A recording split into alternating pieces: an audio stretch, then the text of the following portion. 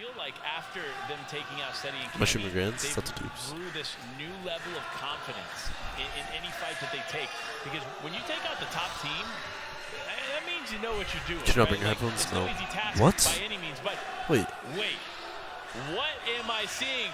It is Pilkey and his teammate here going for a bit of a unique play. All right, I have to ask you. One, have we ever seen this Are at they this fucking level dumb? of competition? And two, do you think this is going to work? No, obviously it's not No, going to work. This is not going to work. And no, we haven't seen it at this high level of competition. Did I just hear someone scream, look up? All right, I have to The ask Destiny you. Jesus skin? One, have we ever seen this at this level of 400 below. competition? And two, do you think this is going to work? No, this is not going to work. And no, we haven't seen it at this high level of competition. But Pilkey and SJ looking to change things up. They haven't necessarily had the most success of the They got team, tires out. but they're looking to change that here with a bit of a different Imagine they tie it into someone's base and like wipe them. Oh my god. Wait, what a play.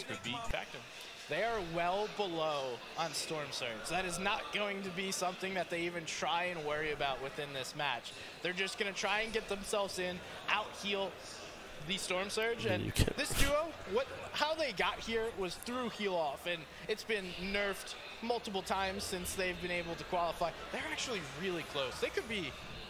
They might secretly be able to sneak in here unless Storm Surge causes any issues for them. What do you Yeah, here it is. Storm Surge now causing a lot of damage coming through. You see they're 510 damage below. So unless the players down under start fighting and start relentlessly fighting, they're going to be suffering from what is a very, very dangerous surge. So they have to be active. They're going to need to do something to mitigate that because they just do not have the heals to completely tank that.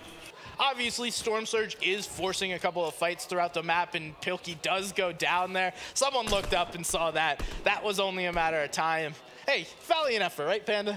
A valiant effort indeed. You know, look, it was a choice. It was an interesting choice, but as you can see, it didn't necessarily work out. However, is that just Pilkey down? Wait, is his teammate still alive?